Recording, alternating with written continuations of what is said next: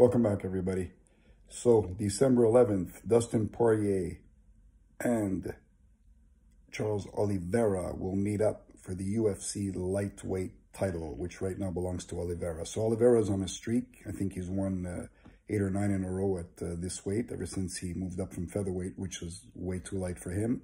And Poirier, well, 2 stoppages of Conor McGregor, one by knockout, the other one by whatever you want to call it. McGregor broke his leg, couldn't finish.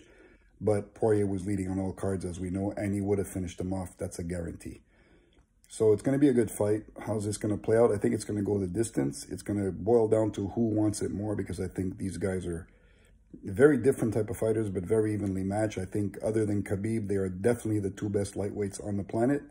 And since Khabib is retired, well, the title's up for grabs. Olivera has it. Poirier is super determined to get it. So we'll see how it goes, but it's going to be a great fight.